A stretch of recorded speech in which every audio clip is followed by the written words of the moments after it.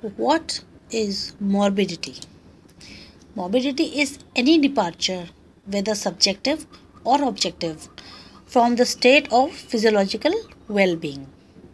In simple words, sickness, illness, or disability. Three aspects of morbidity are commonly measured. Frequency. Frequency in epidemiology means amount of disease. This is measured in terms of incidence and prevalence. These are very important terms in epidemiology.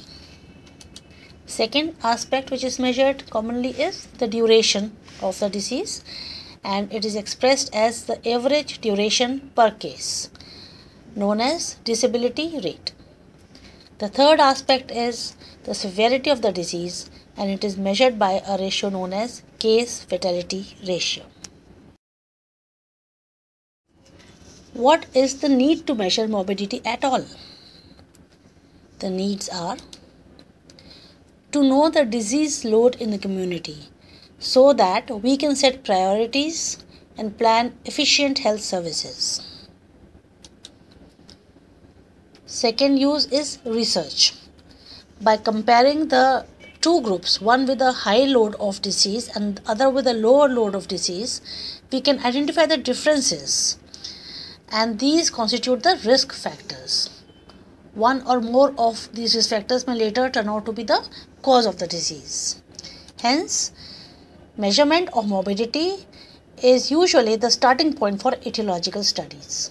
Etiological studies means studies which are started for identifying the cause of the disease or etiology of the disease. By assessing the disease load at regular intervals, we can monitor and evaluate the health services for the disease control measures. If the health services and disease control measures are working fine, the disease load should gradually decrease. Incidence is defined as the number of new cases occurring in a defined population during a specified period of time. Again, it's the number of new cases occurring and counted within a defined population and during a specified period of time. The formula is this: number of new cases in specified population during a given time period divided by population at risk into 1000. Note, the unit of time is essential in expressing a rate. An example: 100 new cases occurred in a population of 50,000 in 1 year, and this is how the incidence was calculated, and it came out to be 2 per 1000 population per year.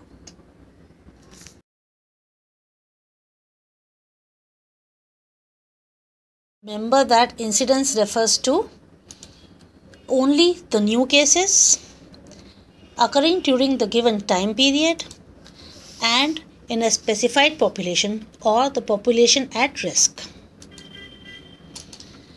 Incidence can also be used to measure the spells of the disease or the episodes of the disease in 1 year per 1000 population. This is because some diseases may have more than one episode in one person in 1 year. For example, sore throat, diarrhea, and so it is important to know the number of spells rather than number of people who have the disease. Incidence, number of spells of sickness starting within the defined period divided by the mean number of people who were exposed to risk in that period into 1000. Why do we need to know the incidence in terms of spells of certain diseases? Because we need to indent the right amount of medication that we will require in the year, right in the beginning of the year, so that we don't fall short of the drugs. For example, 3 episodes of upper respiratory tract infection per child per year has been reported, and accordingly the medication are indented for that particular health facility.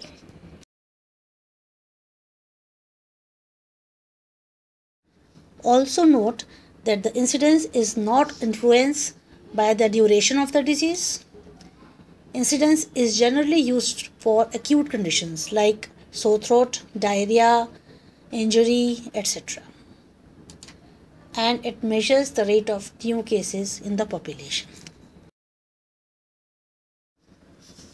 Some special incidence rates need mention here, and we would be dealing with the attack rate and secondary attack rate. Attack rate. It is usually expressed as percent and not as per thousand, and is used mostly when the population is exposed to the disease for a limited period of time, for example during an epidemic or outbreaks, and it reflects the extent of the epidemic. This is the formula: number of new cases of the specified disease during a specified time interval divided by the total population which was exposed and was at risk into 100. Secondary attack rate is defined as the number of exposed persons who develop the disease within one incubation period. Why within one incubation period? Because secondary attack rate measures the infectiousness of the agent of the epidemic. So it measures how many of the exposed got the infection from the primary case itself. That is, to how many people did the primary case pass on the infection.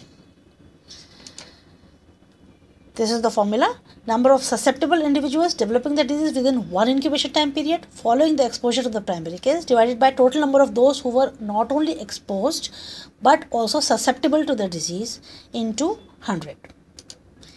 And hence, we subtract the primary case from both the numerator and the denominator, and from the denominator the number of those who were immunized or were otherwise not susceptible to the disease are subtracted.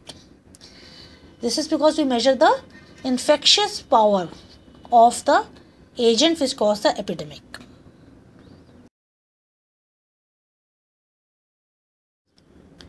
Prevalence. Prevalence refers to all the cases, whether old or new, existing at a given point of time or during a period of time in the given population. The definition of prevalence is the total number of all the individuals who have an attribute or disease at a particular time or during a particular time period divided by the population at risk at that time or mid-interval population. Prevalence is of two types: point prevalence and period prevalence.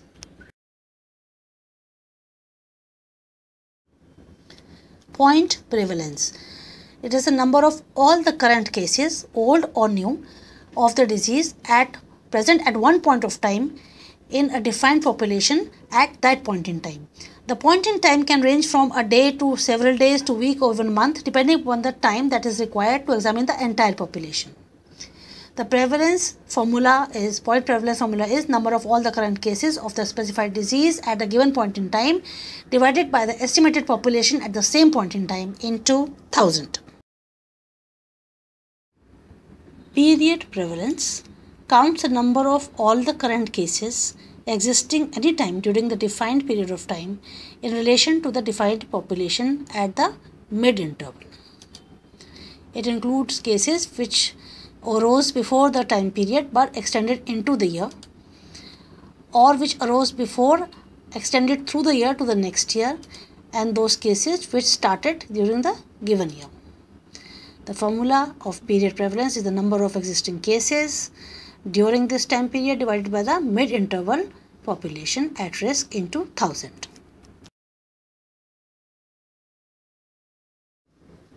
Let's do a small exercise for understanding the concepts of incidence, point prevalence and period prevalence.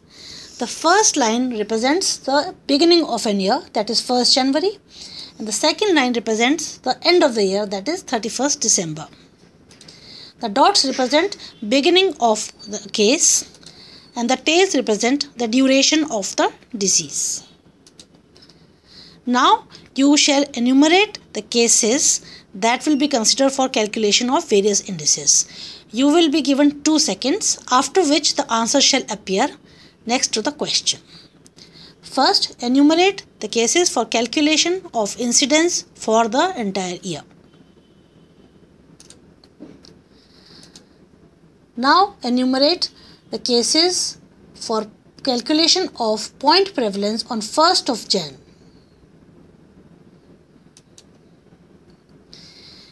Cases for point prevalence on 31st of December.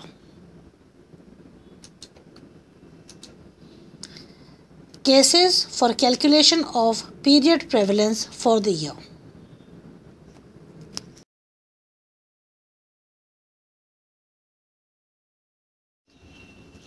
Why do we need to know the incidence and prevalence separately? Because they have different significance and different uses, which we shall discuss in the following slides. Uses of incidence. Incidence gives the actual rate of the fresh occurrence of the disease in the specified population, and hence can be used as the indicator of health services. Because as the health services for a particular disease improve, the incidence would be the first thing to go down. The prevalence may or may not go down immediately, especially if the disease is a chronic one. Hence, incidence is a more sensitive measure of the effectiveness of the control measures. If the incidence is increasing despite the control measures, the services may need attention. Incidence is useful in research for identifying the risk factors and causes of the disease. Measuring incidence between two groups, comparing the incidence between two groups can identify risk factors, and measuring incidence among exposed and non-exposed will give the relative risk for each risk factor.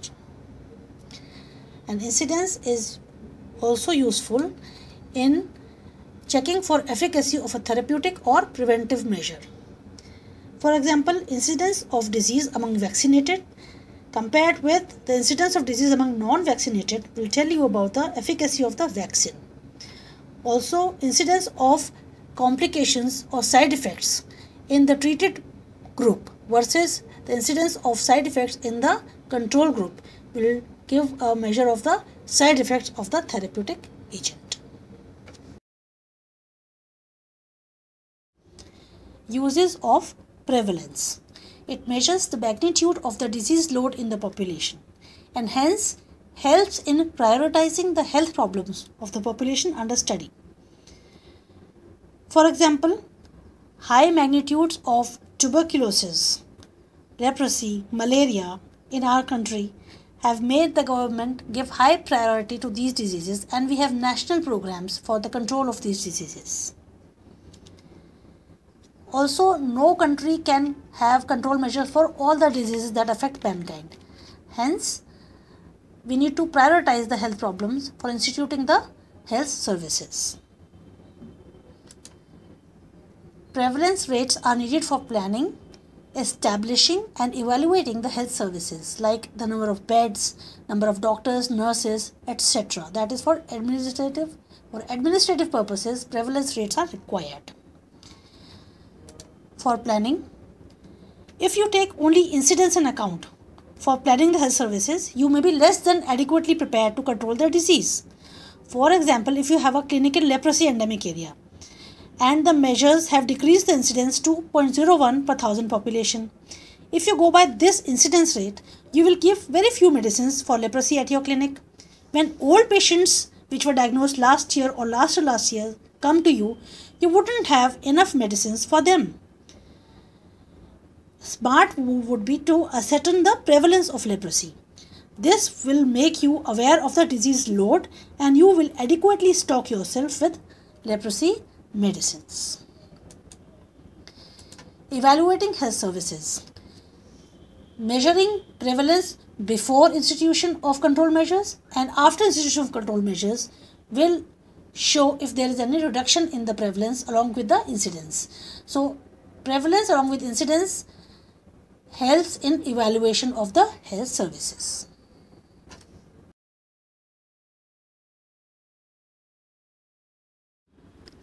Relationship between prevalence and incidence.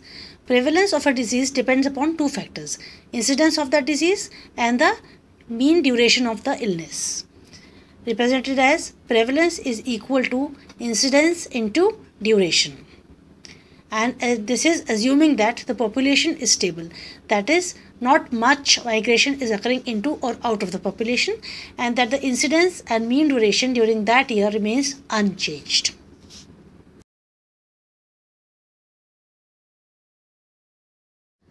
For example, tuberculosis has a long duration, and hence the prevalence of tuberculosis is much more than the incidence of tuberculosis. On the other hand, food poisoning has a short duration, and hence the incidence of food poisoning is much more than the prevalence of food poisoning. If an improvement in treatment prevents death but does not cure the disease, it will paradoxically increase the prevalence of the disease. But if the new treatment leads to rapid recovery, the prevalence will decrease even if the incidence does not change.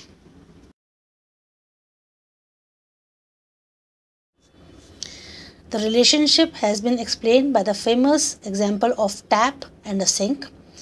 The water that the tap adds into the sink has been likened to the incidence of the disease, and the drainage of the sink has been likened to the end of illness by recovery or death.